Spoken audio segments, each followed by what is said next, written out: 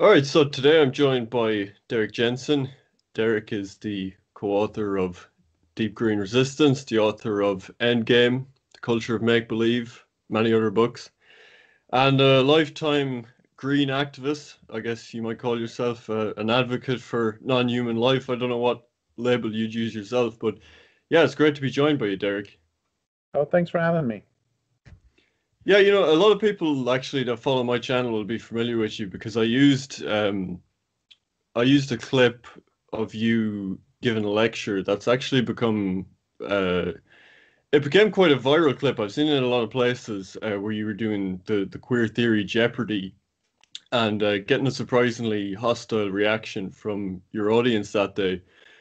But I was just wondering, like, the LGBT stuff has become kind of a hot button issue the last few years. I was wondering what kind of backlash you've got on those kinds of issues specifically, because it seems like increasingly um, being out of lockstep with the left on social issues is not a good place to be in 2020. I mean, I think you mentioned off camera Graham Linehan, but I mean he got in trouble. He's been in a lot of trouble recently because he said some things that went against where trans activism is at the minute. So yeah, I was just curious to hear what your experience is around that. Um, well, I would separate the backlash. There's no backlash really from LGB, because a lot of gays and lesbians have been fighting the T and the Q for a long time, decades. And the backlash from the T and the Q has been uh, a surprise. Well, it's not surprising because it happens to everybody. The thing that kind of blows me away is that I was raised a Seventh-day Adventist, which is a fundamentalist sect of Christianity. And the modern left is more dogmatic and doctrinaire than my experience of fundamentalist Christianity when I was a kid. Um, it's like before before one can express an opinion, or before I can express opinion, I've apologized publicly before because I expressed opinions without first running them past the anarchist central committee. Um, or I go back and forth between that one and running them past the anarchist synod of bishops. Um, and it's crazy. It's absolutely crazy. It would never occur to me. It has never occurred to me. There are people who write all sorts of stuff that I find utterly appalling. Either forget the writing's terrible. That's everywhere. Just politically appalling. And it would never occur to me to go to the publisher and try to get them unpublished. I want to back up, and then I'll talk more about the specific backlash. That in the 1990s, Jerry Mander wrote this really good book called "In the Absence of the Sacred," and Ward Churchill wrote an essay attacking the book. And I was friends with somebody who knew both of them, Jeanette Armstrong. She's an Okanagan Indian writer and activist. And one day I said to Jeanette, "So what did you think about Ward's essay attacking In the Absence of the Sacred?" And she said, "If Ward didn't like the book, he should write his own damn book." So that's my general philosophy, is if I don't like someone else's books, if I find their books morally repugnant, I'm going to write better books. And so far as the actual backlash, it started before this, that there were a number of anarchists who decided they hated me about 15 years ago. And let's drop the personal reasons. Their stated reasons were that because I believe in organized resistance, and I believe in forming organizations and working in organizations, therefore I must be a Stalinist. And so they started coming after me 15 years ago. It's an absurd position, and it's one that there's a really good essay written back in the late 80s, early 90s by Chaz Buffet, who's complaining about the same things. This is an older problem. Anyway, so that's where it started. And that went on for about 5 years. Lots of harassment.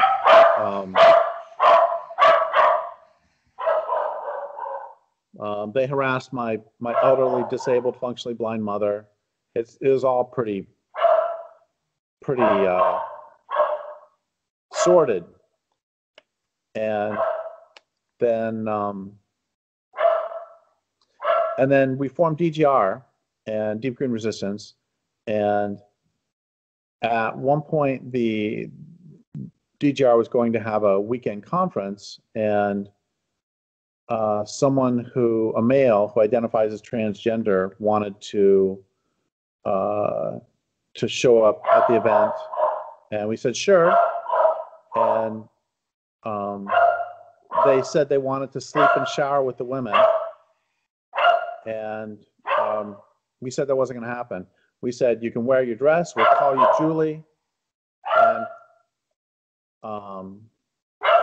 but the women have said that they don't want to sleep with you. And he immediately wrote back and told me that he hopes I die of Crohn's disease. And then spread the news all around, and immediately we started receiving death threats. The males, the females received rape and death threats. They threatened to rape and murder the children of female DGR members. So that was pretty much my introduction to that whole movement, and it's been the same ever since. And it's the same for anybody who does this. And there have been people in DGR and outside of DGR too who have lost their jobs. I ultimately lost both of my publishers, not specifically about that, but because I dared to critique queer theory, which is which one can only do evidently with the permission of the Pope of Anarchy. I mean, I can give more details on any of this you want, or we can go some other direction. Whatever you want to do is fine. I realize that's a little bit scattered, but I'm condensing 10 years of harassment into 30 seconds. Well, I mean, you're familiar with an older brand of the left wing as well. I'm just wondering why you think that this has become such an important issue for them. I mean, the left, the mainstream left now seems to care more about social issues than economic justice or anything really. I'm just wondering. Because it's not immediately evident why this kind of stuff is so attached to the left. I mean, it's a lot of it comes from a kind of libertarian position. It seems to me like it's this idea that you kind of purchase a transient sort of consumer identity rather than static natural identities having any value.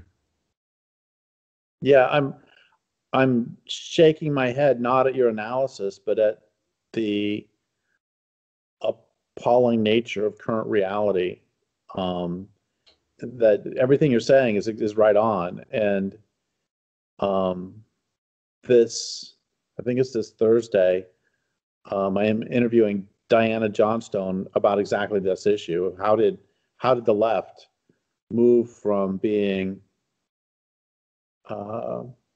economically, about working class people, and become toward this identity politics? It's been coming for a long time. There's a few directions I want to go. One of them is that I'm way too busy with books to write to get around to doing this one. But for 10 or 15 years, I've wanted to write a book about how neoliberalism has destroyed everything it's touched, and all the social movements it's touched. That neoliberalism has destroyed environmentalism. It's destroyed anti-racist work. It's destroyed all that individualism that you're talking about has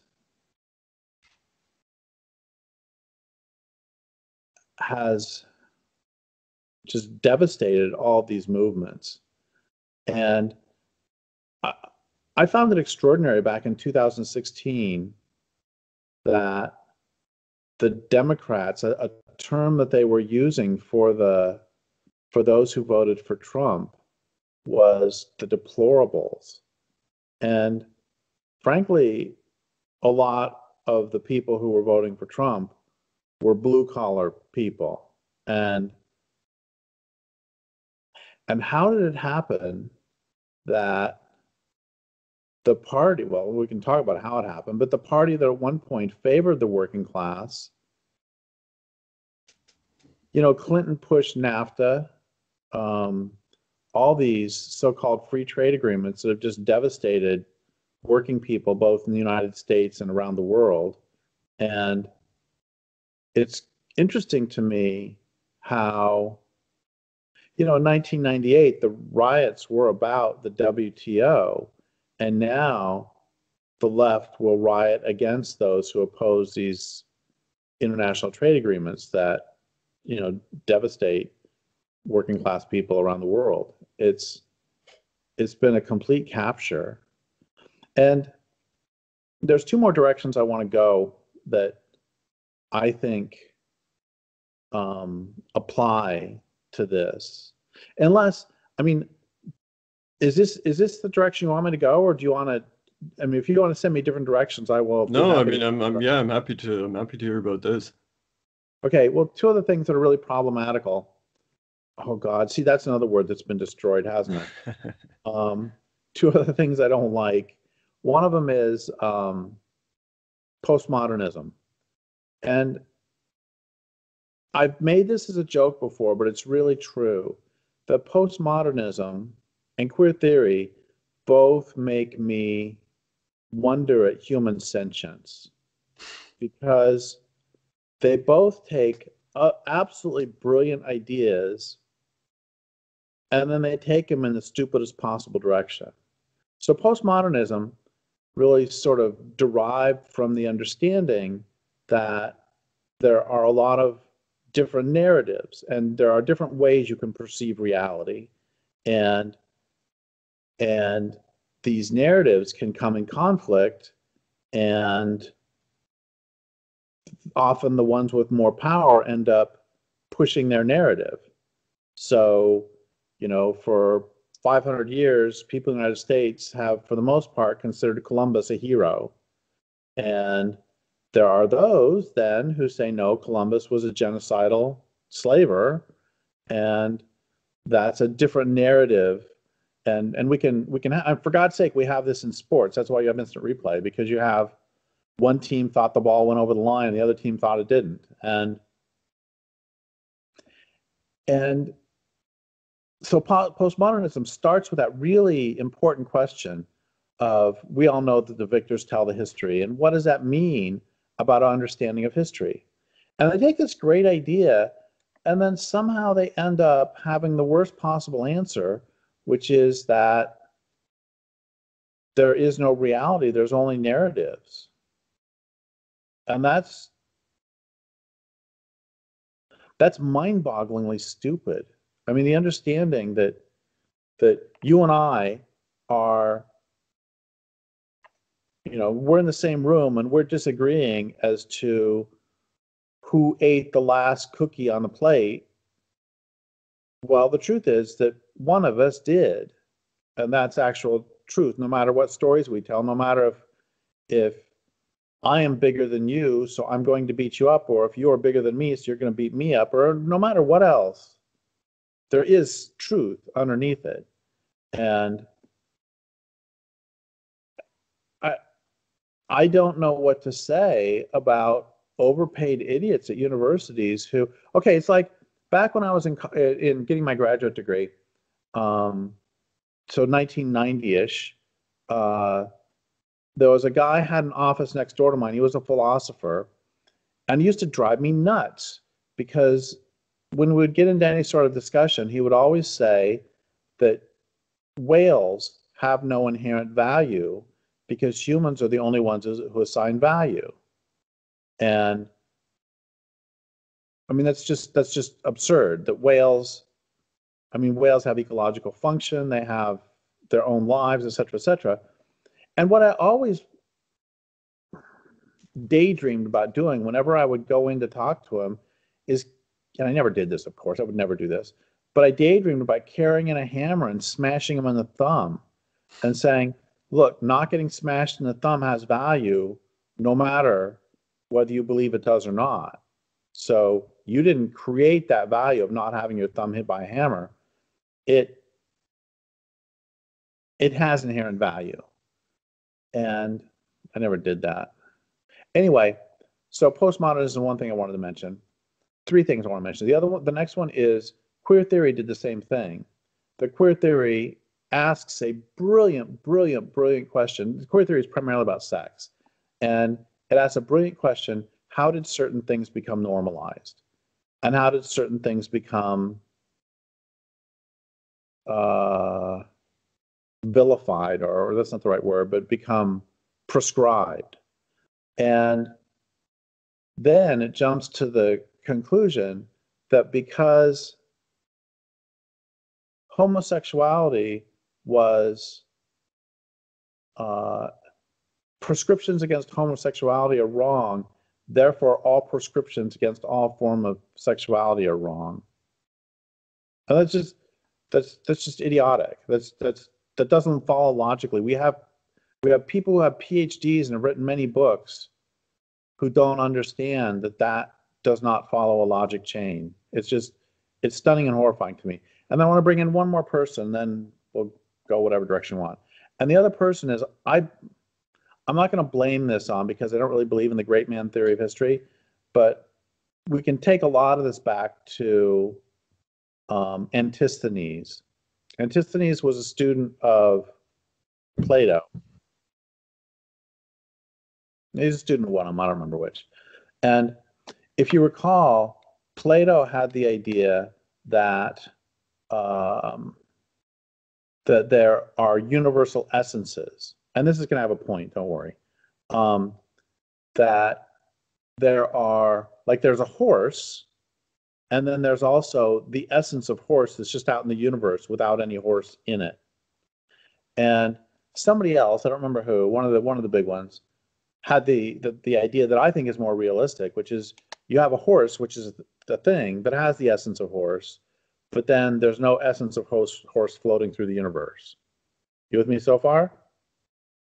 Okay, so Antisthenes, his most famous line was, horse I can see, essence of hoarseness I cannot. And the point is, he believed that there was no category horse even. All there are a whole bunch of creatures who have 4 legs, hooves, eat hay, but there's no larger category whatsoever. And the way this ties into the, God damn it. Hello? Telephone salesperson. The way this ties into everything else we're talking about is that the trans issue, a lot of identity politics, is really in many ways based on Antisthenes, that there is no larger social community. There is only, we can't call you a man, we can't call me a man, we can't call that a horse. All there are a bazillion different beings who may resemble each other, but there is no larger class interest. And this has been a fight going on for 2,500 years. So that's why I wanted to bring up the Antisthenes stuff, is that none of this is new. Sorry if we've gone too far in the thicket. Yeah, no, well, it's funny you bring this up, because I'm actually reading a book at the minute, The Theological Origins of Modernity, and it gets into this idea that modernity started with the controversy around nominalism, because there was this scholastic worldview that everything was like this kind of Platonic idea that the world was an emanation of the divine, and that all being was kind of an expression of God's being, but that you had the beginning of a lot of these modernist heresies when you had nominalism with people like William of Ockham, who said that, yeah, there's no universals, there's no hoarseness, there's no there's no universal categories like humanity or nature. Um, and yeah, as you say, what you're left with is this kind of atomism where it's this chaotic flux. And the book is quite interesting because he says that a lot of the problems of modernity get traced back to this, because then you get something like Renaissance humanism comes out of this. He says the two responses to this. One of them is humanism, and one of them was the Reformation, which is just to, like absolute faith in God and like biblical literalism as a way of like solving some of the problems that this presents. And it does seem to tie into what you said about the philosophy lecture and the whale, which is that the there is this kind of, the postmodern way of thinking. It doesn't recognize, I guess, like intersubjective truths. I think Alfred North Whitehead, the philosopher, called it the fallacy of simple location. That if something can't be pinned down in space and time, that it doesn't exist. Whether that's like the value of ecological diversity or any of the other categories we use to make sense of the world. So, I mean, it seems like that these problems, like, because, a lot of people will point to postmodernism. Like, I think someone like Jordan Peterson does this, where he'll blame postmodernism, but he makes it sound like, these things like liberalism and the scientific worldview were fine until these crazy French literary theorists came along. But I think what it shows is that it's really a deeper problem in the whole project of modernity and how we see the world and our place in it. So I love everything you're saying. And yeah, Antisthenes was very, very much a nominalist. And he might even have been the first one. I don't know. I mean, the first one we know of. Oh, damn. Why did I say that? Because there was something else I was going to ask you. Say the last thing you said again, please. I think I mentioned the idea, the fallacy of simple location, and Oh, this. yeah. The thing I was going to ask you is, I'd mentioned the great man theory of history, which I don't really agree with for the most part. Maybe in a few cases, Napoleon or something, but we could argue. Anyway, so it seems we're in agreement on this, and I want to know what you think. My idea is generally that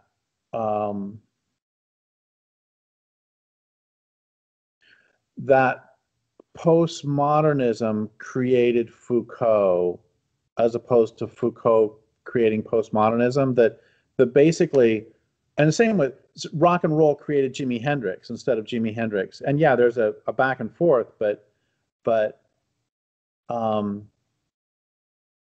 philosophies move forward when they are well articulated, but they're not accepted if they don't jibe with what the culture is feeling anyway. Can you say that better than I did? Did you see what I'm getting at? Yeah, yeah, no, I think I'd agree with that as well. Like I was actually talking to someone about modernism recently, and the whole trend of cosmopolitanism in the early 20th century, and this idea, like this kind of Nietzschean idea, like life as sort of artistic self-expression, and death of God, and questioning absolute values. But yeah, I mean that's it's really part of broader civilizational trends. I mean, if you look at something like, why did feminism become acceptable in the early 20th century? Well, they needed women in the factories. Or a popular example that gets used is Edward Bernays was the nephew of Sigmund Freud, that the marketing companies hired him to encourage women to start smoking, and he tied it to female liberation, that smoking cigarettes was a sign of the liberated woman. So yeah, I mean, I totally agree with that. And as far as the sort of new left, the postmodern left goes, I mean, we know that the CIA in the 1960s supported the work of people like Marcuse and some of the Frankfurt School theorists, and so, some of the new left thinkers of the time. And that, I mean, we know now that the CIA was running the most prominent left-wing journalists, newspapers and magazines in Europe at the time, because they didn't want the brand of the left in Europe to be a working class movement, to be a more, because obviously during the Cold War with the Soviet Union, they didn't want Soviet-style socialism becoming popular anywhere in the world. So as part of the Cold War, they pushed these more, um, I guess, subversive leftist ideas that were more focused on social liberation. So yeah, I mean, I totally agree with that. You know, would Marcuse have become as popular if the US didn't need to push a brand of leftism that matched perfectly with U.S. corporations' ability to sell people a libertarian social ideology and to fight off Russian communism? I don't think so. And we can see the same thing happening today. I don't think necessarily through the CIA, but through Rockefeller Brothers Foundation, Rockefeller Foundation, Ford Foundation, with the bright green response to climate change, where it's extraordinary to me how they've been able to convince us against all evidence that A, wind and solar can actually run an industrial economy, and B, wind and solar are not themselves tremendously ecologically harmful. And it's money, you know, and we don't need to get into this thicket, but the simply for propaganda, the trans movement has about 20 million a year that they can spend. But it's tremendously well funded. But that actually is going a different direction though, because and I have some very friendly, fun disagreements with a friend of mine over this who argues that it usually isn't primarily the money. Instead, it's usually the zeitgeist. And and I completely hear what you're saying about the CIA with Marcuse, et cetera. And you know, money talks, as they say, but there's also the idea of so are you familiar with Mumford, Lewis Mumford? He's a Marxist theorist, is he? I'm not. I'm No, not too familiar with him. no, No. he was a philosopher of cities basically, and a philosopher of um, technology. Fabulous, fabulous stuff. If you want to read only one thing of his, there's a maybe 10-page essay called either Authoritarian and Democratic Techniques or Democratic and Authoritarian Techniques. I don't remember which. Um, anyway, he's interesting for a few reasons. One of them is very pro-technology in the 30s, and then World War II changed his mind. And I find that both courageous and fascinating when someone who has written multiple books will go, you know what? I got new information and I was wrong. Um, anyway, so his basic idea was that technologies don't emerge out of a vacuum. They emerge from a certain social structure. I mean, I'm sorry. They emerge, yeah, they emerge from certain social conditions will give rise to certain technologies, and then those technologies will then give rise to certain social systems. So that mining, for example, requires you to be able to force people into mine, requires an authoritarian power structure. You're going to force people into mines. You have to steal the land the mine's going to be on. You have to protect the ore. You have to protect the refined minerals. So it requires a military and police system. And so that was his big deal. And I think of ideas kind of the same way, that ideas emerge from certain social circumstances. I mean, this is nothing new. This is, what's that cliche about? I'm going to totally butcher this, but something like nothing so irresistible as a idea whose time has come, or something. That, yeah,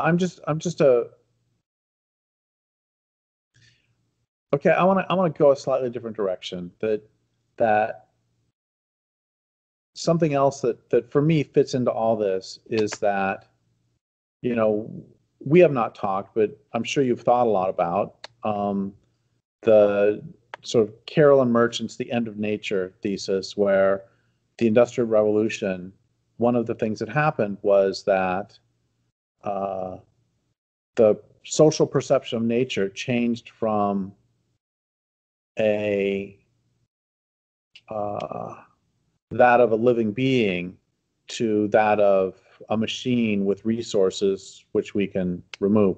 And by the way, Carolyn Merchant's book I think is really important, but never, ever, ever use any of her sources without following them back, because I did that in a couple of books, and it ends up she's wrong. Like Descartes never said some of the stuff she said he said. So just a little word there for your audience that it's a good book, really interesting book, but man, Descartes did not say half the stuff she said he did. Anyway, so that I think is really important analysis, that when you convert your perception, you know, R.D. Laing's big realization was how you experience the world affects how you behave in the world. And if you experience the world as consisting of resources to be exploited, that's what you'll do. If you experience the world as consisting of other beings and in a relationship with, that's what you'll do. And that's all really interesting to me. And then my friend Lear Keith pointed out to me that this was that the heavy lifting had already been done by the Abrahamic religions. That what the Abrahamic religions did with their sky god is they removed meaning from the earth and deposited in this god way, way out there. And then all science did when it came along was turn out the light, you know? The heavy lifting of removing meaning from the redwood tree and from the Del Norte salamander and from the bear had all been accomplished earlier, where heaven is where the real action takes place, somewhere else. And then science came along and did the easy part. My point being that science, I think, would have had a harder time doing this had it had Abrahamic monotheistic sky god religions not already paved the way for, literally, for several thousand years. Yeah, I mean, again, it gets back to this idea of nominalism. I mean, the modern scientific worldview really was formulated by Francis Bacon. He's probably the first one to really formulate it as like a totalizing worldview. But he was definitely, I mean, he wrote himself on William of Ockham and nominalism. So that's a, again, it gets back to this sort of denial of universals, denial of anything except the flux of matter. But I guess I'm curious from your perspective then, like if it is a crisis of thought, I guess the question is how do you reverse something like that, or how do you get out of that? Because it seems to me like even if industrial civilization collapsed tomorrow, that if people are still, if people still look at a forest and see lumber, or look at a field of cattle and see meat, that you're basically left with the same problem, and it seems like you haven't really solved anything, even if you've maybe given the earth some breathing space. But yeah, I mean, if this is a crisis of thought that's kind of affecting the whole human species, I mean, what can we really do about that? Is there a way out of that? So I was at this social change event 15 years ago that was, their tagline was, "The shift is hitting the fan." And I was like, oh. And the reason I was making that face is because that's not how real social change takes place, I don't think. Peggy Reeves Sanday did a cross-cultural study on why some cultures are high rape and some cultures are low rape, and among indigenous peoples. And some of the things were pretty obvious, some of the characteristics, like if the culture devalues women, it's probably high rape. Makes sense. If it's highly militarized, it's probably high rape. And most of those are pretty much what we'd expect. One of the interesting ones was, if there is a male creator deity versus a couple creator deity or a female creator deity, it's probably high rape. That's pretty interesting because having a male creator deity is pretty counterintuitive. Anyway, leaving all that aside, the one I wanted to get to is that if there was a history of ecological dislocation in the last several hundred years, it was probably a high rape culture. Okay, that's what she said, and now I'm going to extrapolate. What that means to me is two things. One of them is that when a culture is stressed, men often take it out on women. But the real point I want to make, having to do with this conversation here, and I told you this whole long story just for this point, is that it takes 300 or 400 years to metabolize a trauma culturally. I think it takes 300 or 400 years. It takes 10 generations, 15 generations, however long that is, to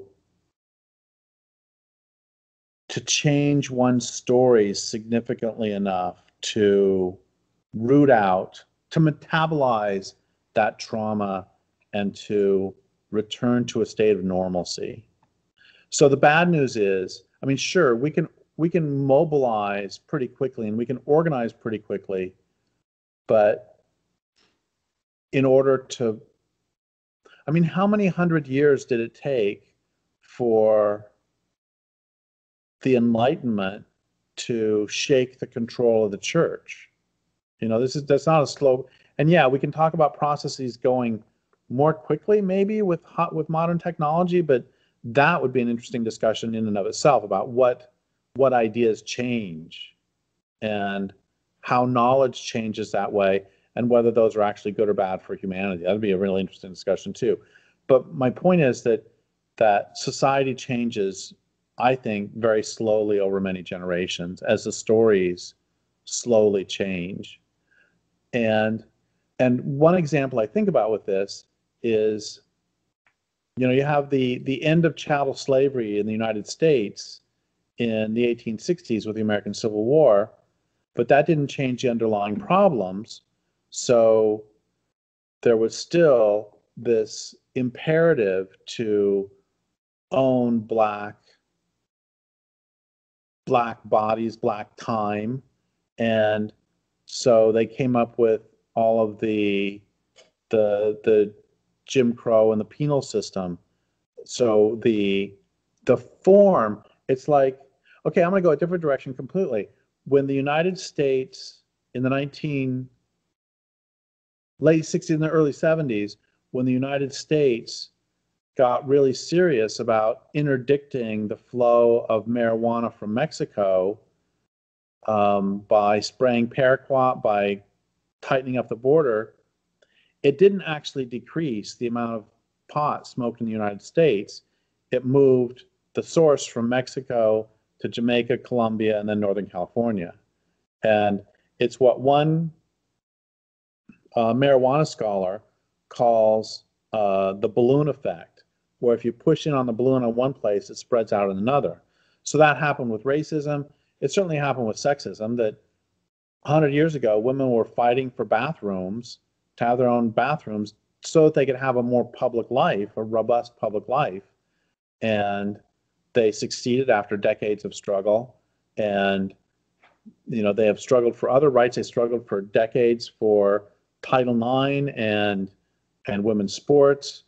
And so the threat to women's sports of just repealing Title IX is over, but the underlying hatred of women is still there, and it's got to come out in a new way, and it's coming out in destroying women's sports through trans activism, etc. And so what I'm getting at is that if you have, is that yes, we can, it's necessary, important and necessary. Getting rid of chattel slavery was a good thing, but that by itself didn't solve the problem. Do you see what I'm trying to get at? Yeah, I guess I'm just wondering, like, do you think, you know, a lot of the environmentalist movement takes on kinds of neo-paganism as a way to kind of re-enchant the world. But I mean, it does seem like that the problem that a lot of environmentalists have identified is this disenchantment of the world and this sort of instrumental reason where we're reducing life to means rather than ends in themselves. But I guess there's a question of, is that such a fundamental issue in how we conceive the world that it can be solved by something, is it a question like that Heidegger said that only a God can save us now? Like, do you need some kind of reinvigorated, like, neo-paganism or spirituality or some kind of traditionalist worldview that returns to seeing the cosmos as an emanation of the divine, of the transcendent, or is this something that you think can be achieved more piecemeal by kind of winning people's hearts and minds?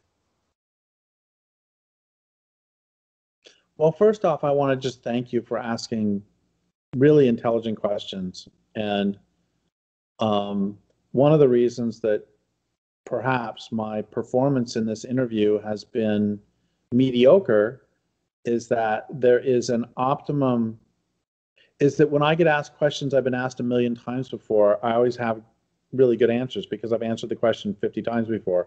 But when people ask me fairly new questions, I'm as stupid as everybody else. And so you've asked me some really great and challenging questions. So I've just been, and so I'll come up with great answers for you in 6 months, you know how that works. Anyway, I think it's all, as you were saying all that, I was thinking a couple things. One is, yes, I think a new religion would be really helpful. Unfortunately, the new religion we're getting is SJW. Is nominalism, frankly. But yes, an enchantment of the world. But part of the problem is that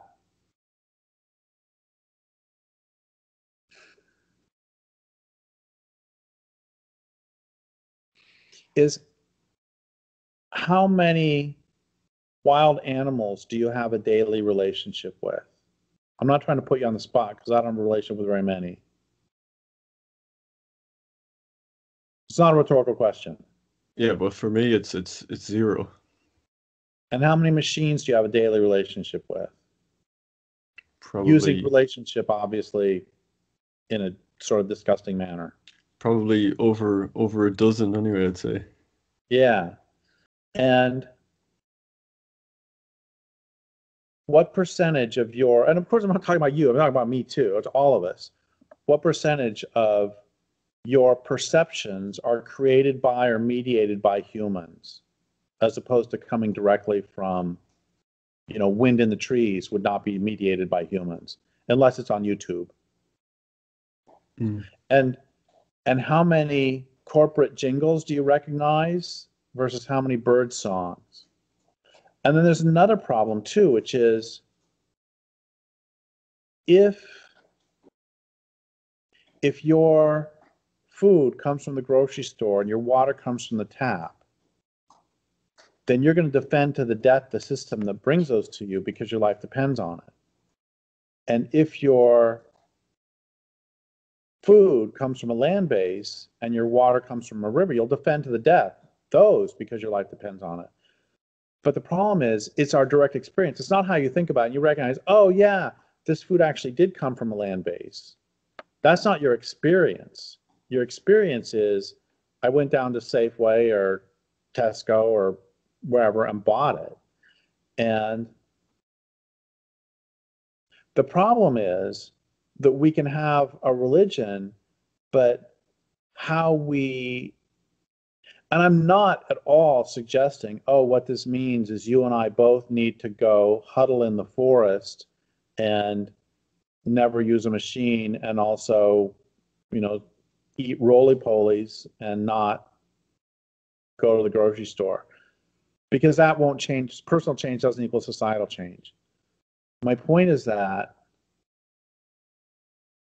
there was a study done in the UK a few years ago. They asked people, I don't remember what age, like 15 to 30 or 15 to 25 or something, what they thought was more important between sunlight and Wi-Fi. And Wi-Fi was the overwhelming favorite. And as of course completely appalling, but it also makes perfect sense because they use the Wi-Fi every day and they got to check in with their friends and they got to see who won the latest soccer match or whatever.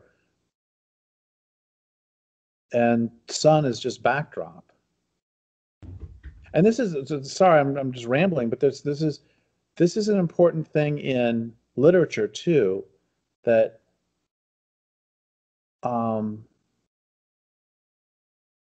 almost all literature, the land is not another character, but is the stage upon which the human play is told. And my point is that this devaluing of the natural world is really deep, and it's also functional in this way of life. And I just want to add that this is, abusers know this. Abusers on a personal sense know this, that if some guy is abusive and he gets a part. My mom, the first time she was beaten was when she was pregnant. And this is in the 50s. And this is not infrequent where they wait until she is dependent. She can't, her options for leaving. And what would have happened if on the first date he would have beat her up? It's like, God, I'm not sticking around for this. But he waited until he had some control over her. And this happens all the time where you exert economic control and you're able to do what you want. And there was an 1830s pro-slavery philosopher in the United States who wrote to his Northern abolitionist buddy saying, we would free the slaves in a heartbeat if we could arrange the land ownership conditions such that it would be optimal for us, because there are land ownership conditions in which landowners need to own the slaves, the capitalists need to own the slaves, and land ownership conditions in which it's in their best interest not to. It's very simple. If there's a lot of land and not many people, that means people have access to land, which means they have access to food, clothing, and shelter, which means they have access to self-sufficiency. And the only way you can get them to work for you is to point of a gun.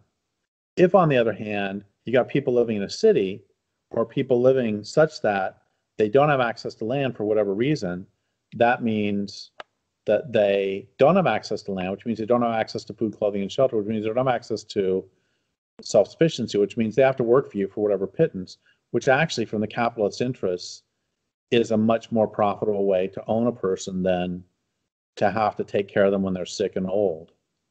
And my point being that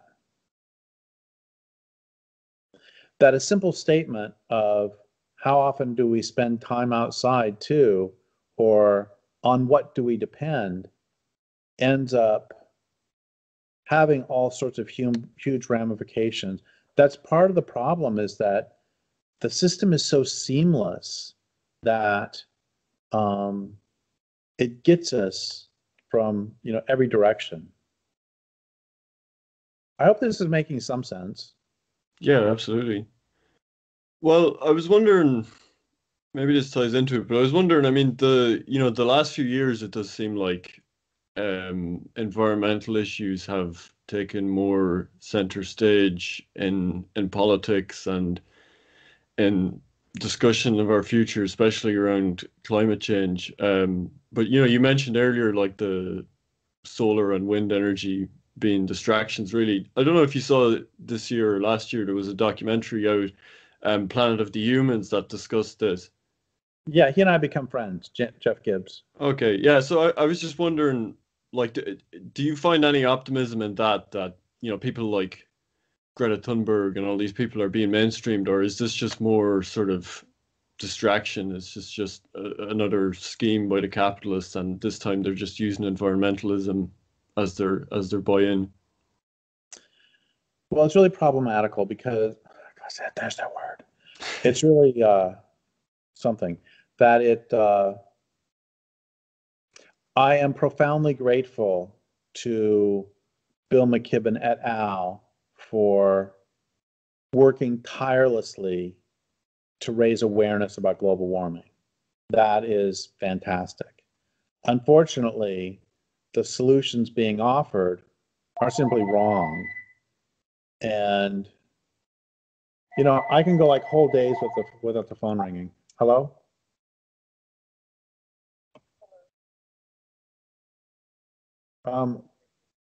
Who's this?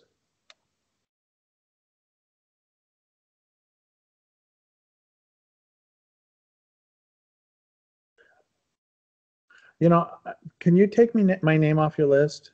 Thanks. Anyway,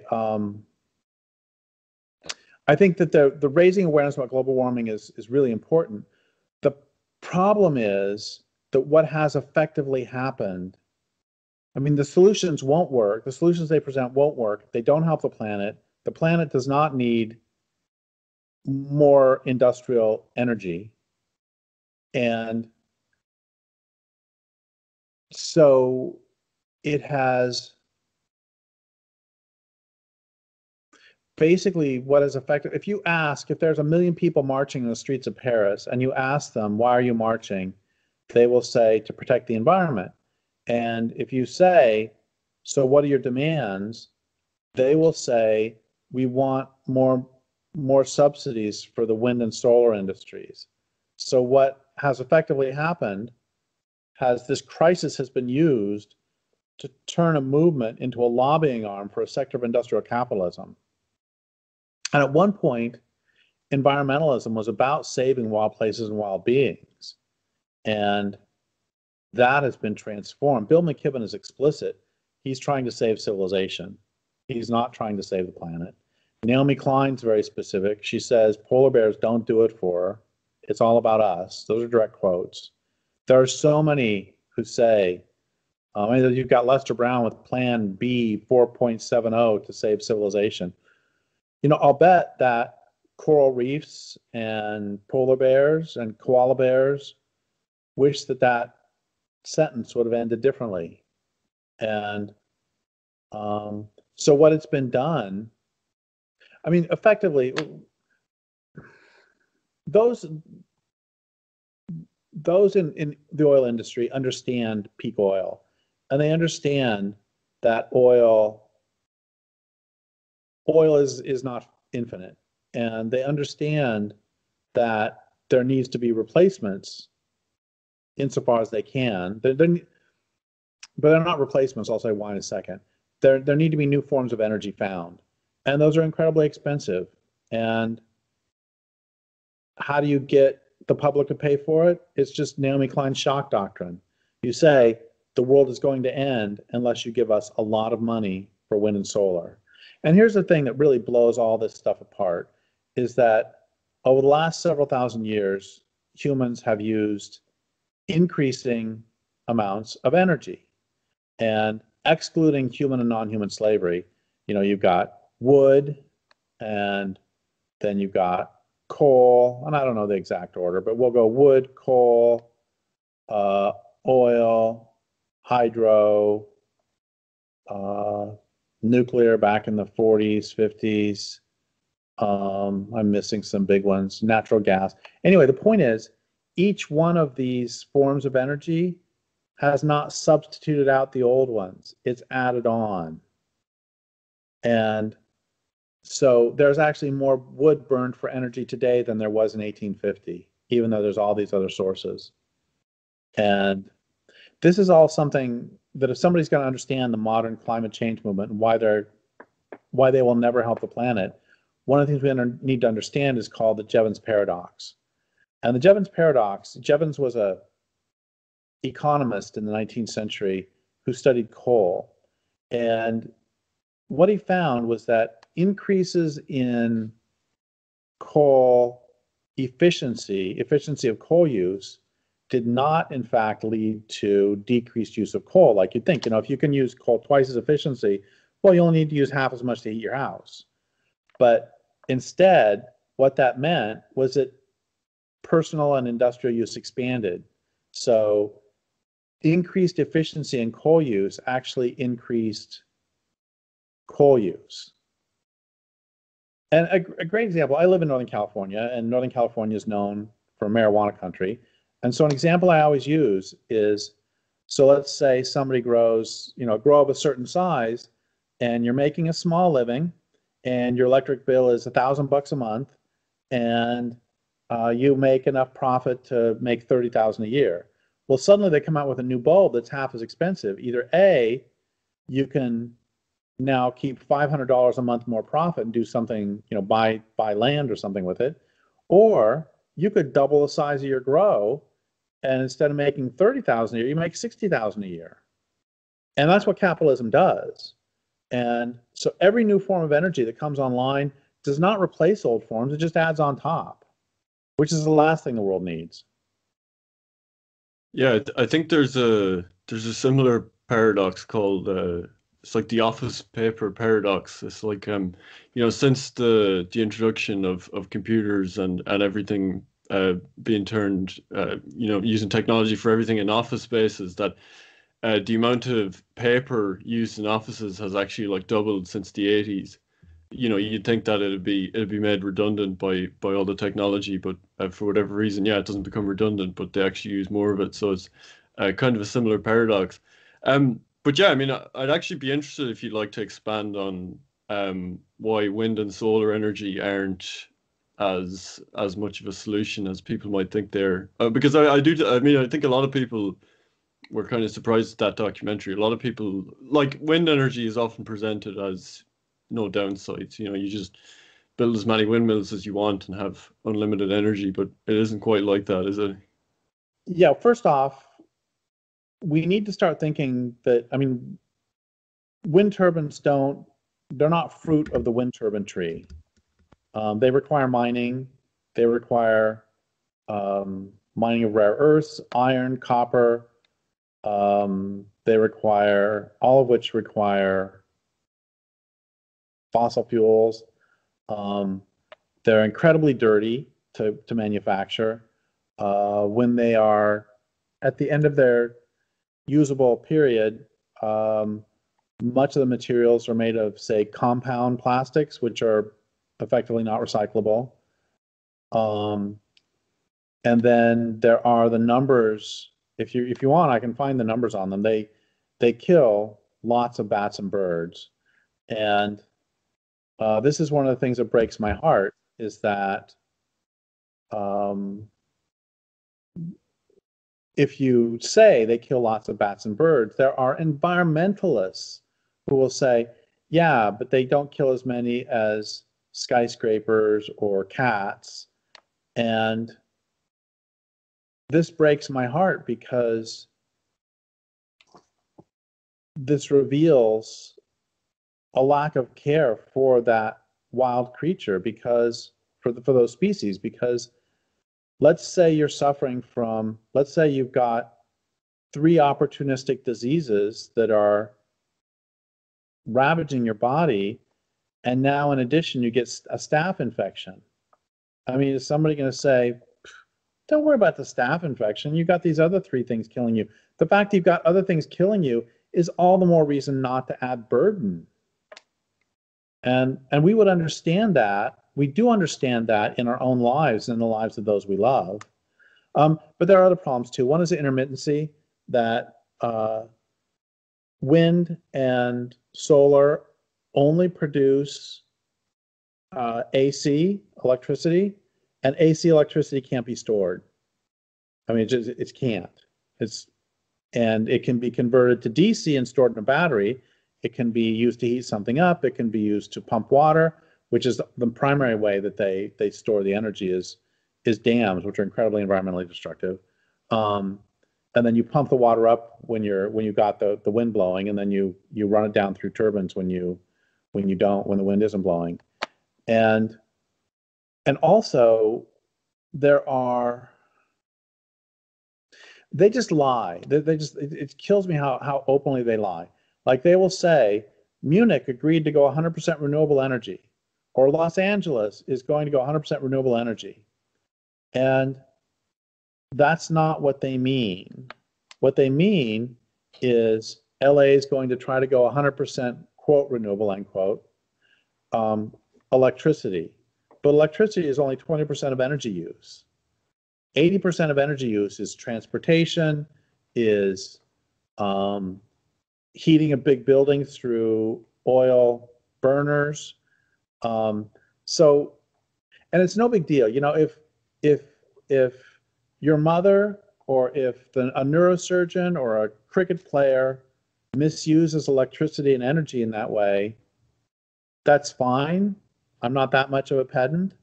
But when somebody who is proposing policy says that Munich is going to 100% renewable energy and they mean 20% renewable energy, and besides which, most of that renewable energy is from cutting down forests and burning them for biomass.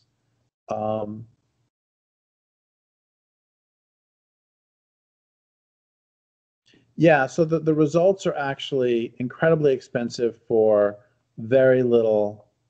There are things that people could do that would be much, much better for stopping the carbon problem. Some of the examples, we have a book coming out next year called Bright Green Lies that details this in 600 pages or 500 pages. And some of the solutions we present include things like restoring prairies, grasslands, restoring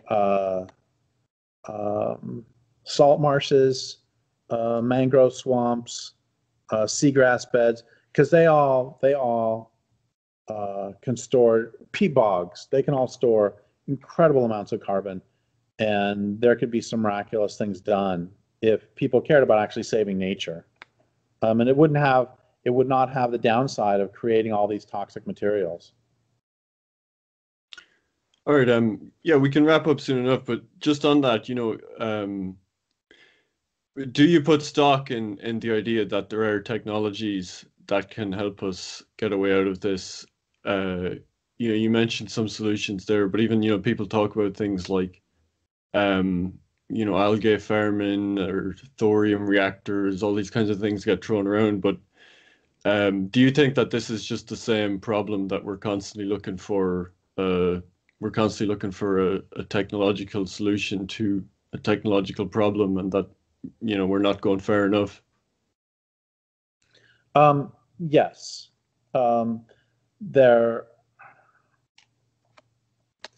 The primary problem is that all of these solutions take industrial capitalism as a given, and the natural world is having to conform to industrial capitalism. And that's literally insane in terms of being out of touch with physical reality.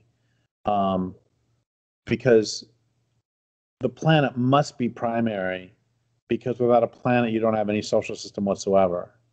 So